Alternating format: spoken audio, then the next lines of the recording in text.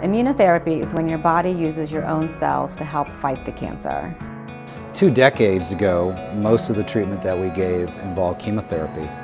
And we always told people that they had to look out for low blood counts, fevers, nausea, vomiting.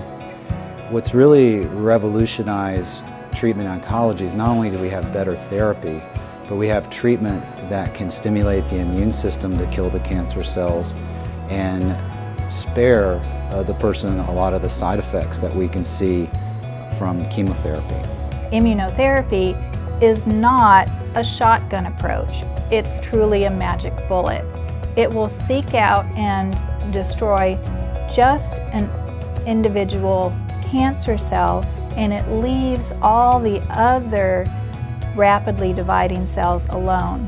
So you get a much more concise approach with much less side effects. Immunotherapy is available in many places. The difference here at Cancer Specialists in North Florida is that not only can you get your treatment here, but you can also get your imaging, your pharmacy, as well as your infusion here, which makes treatment more convenient and easier for the patient.